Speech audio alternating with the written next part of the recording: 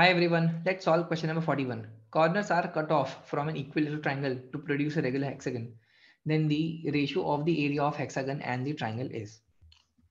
Now, let's say this is our triangle. So what kind of cuts should we make? We cannot make a cut like that because we know that internal angles of hexagon would is actually 120 degree. And if I make a cut like that, it would not be 120 degree.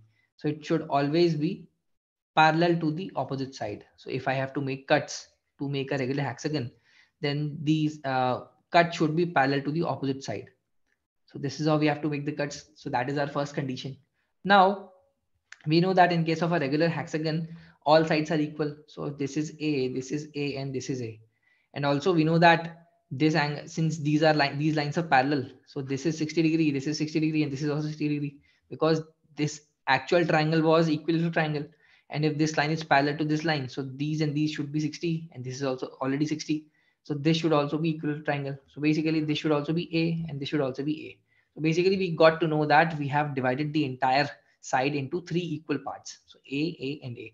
So the entire length of the side would be 3A. So we have to find out the ratio of the area of hexagon and the triangle. So for hexagon, what we can do, we can take the entire area and subtract the three areas of these triangles.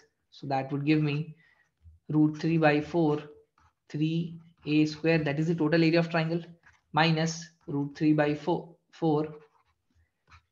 A square multiplied by 3, right? So this should be the area of hexagon divided by the total area of triangle, that is root 3 by 4, 3A whole square.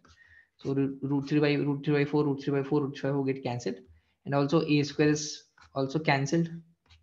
So we are left with 9 minus 3 divided by 9. So that is 6 by 9, that is 2 by 3.